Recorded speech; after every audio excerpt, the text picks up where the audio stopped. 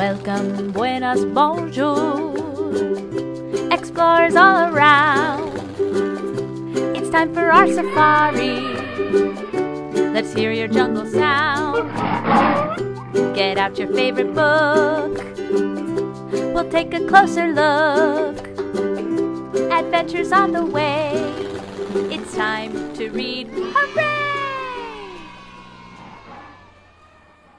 Hi, I'm Alina Celeste, and I'm here with the Reading Explorers program from the Center for Children and Families at Florida International University. It's funded by the Children's Services Council of Broward County and in partnership with Nova Southeastern University. We're going to do some reading and singing today.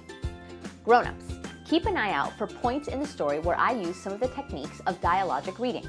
I'll talk more about those at the end of this video, but for now, let's grab our books and read. Our book today is called The Pout Fish, and it's by Deborah Deason and Dan Hanna illustrated it. Now, before we start, this story has a song, and I'm going to teach it to you. It goes like this. I'm a pout fish with a pout face, so I spread my dreary wearies all over the place. Blub, blub, blub.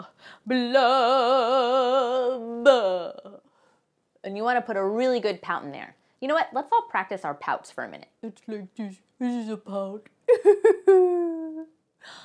Oh, I can tell you are really good at making a pouty face when you need to. So now that we have the song, we're going to sing it during the story.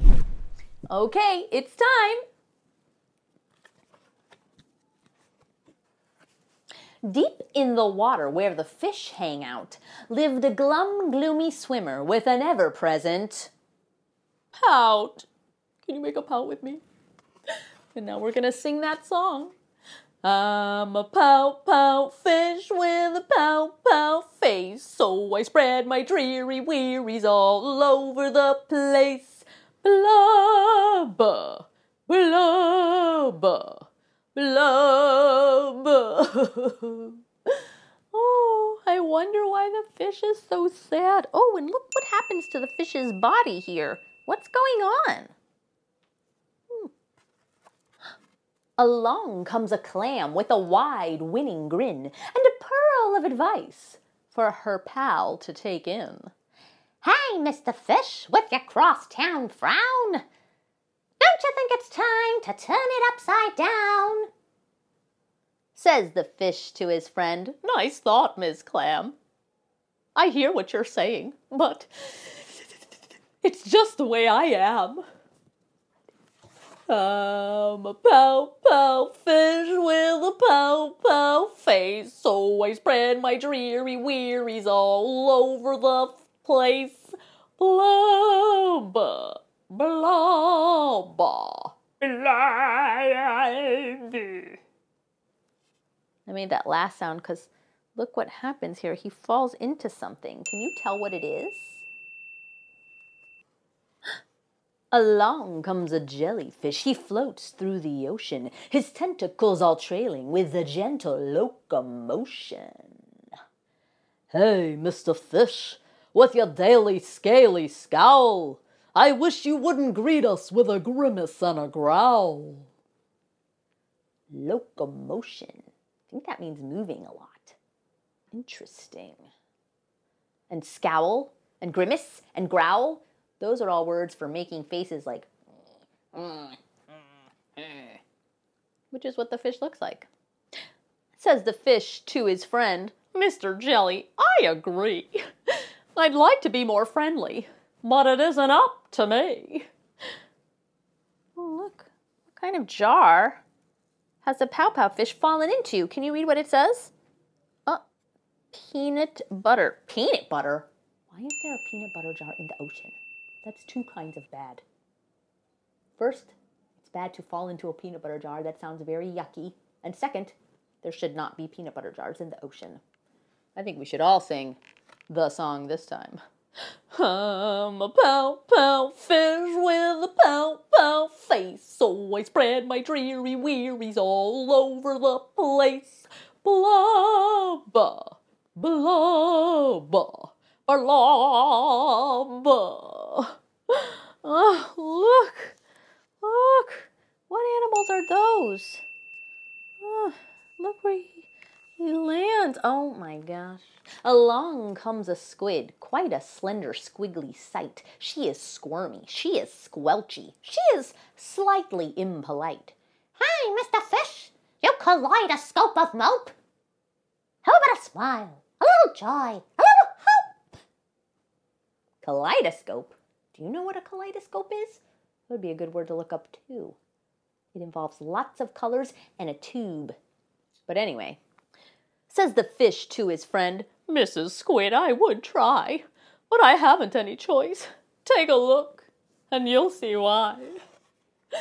I'm a pout-pout fish with a pout-pout. So I spread my dreary wearies all over the place. Blob, blob, blob. This is just bad. Whoa. Along comes an octopus with 8 great arms, covered on the underside with tiny sucker charms. Hey, Mr. Fish, let me tell it to you straight. Your hulky-bulky sulking is an unattractive trait, says the fish to his friend, Mr. 8, my chum. With a mouth like mine, I was destined to be glum.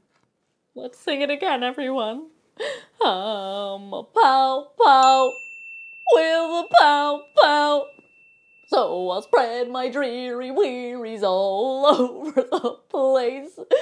Blub, blub, blub.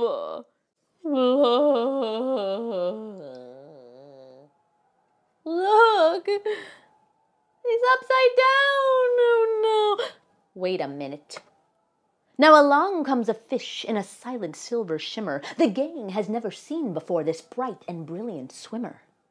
She approaches Mr. Fish, but instead of saying, hey, she plants a kiss upon his pout, and then she swims away.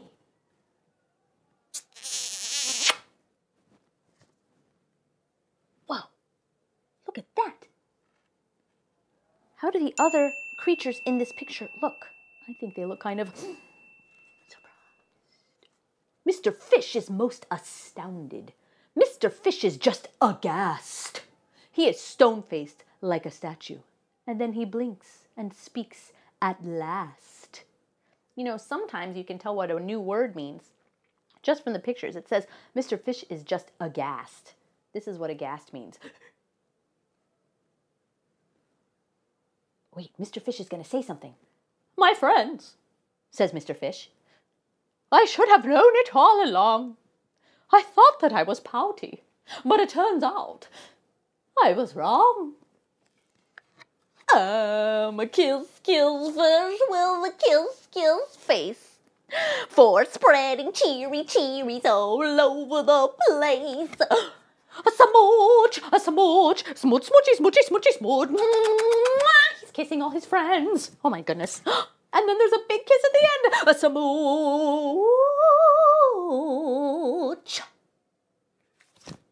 The end.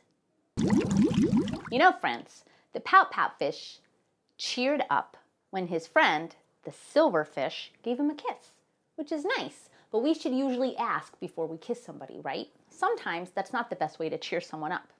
How do you like to be cheered up? You could wave and smile and high five. Pew!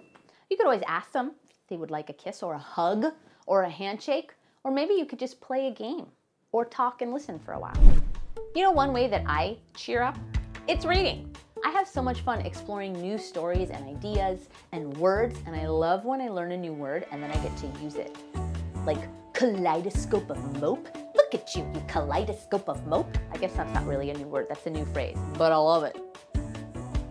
All right, it's time for our Reading Explorers Pledge. Everyone, raise your right hand and repeat after me. I am a reading explorer. pledge to do my very best. In reading, math, and all the rest. I promise to obey all the rules in my group and in my school. Reading offers great adventures to me. Reading will help me be the best I can be. Great! I hope you enjoy reading this book together. Happy exploring! Completion prompts. Leave a blank at the end of a sentence and get the child to fill it in, like, I'm a pout, pout, fish with a pout, pout.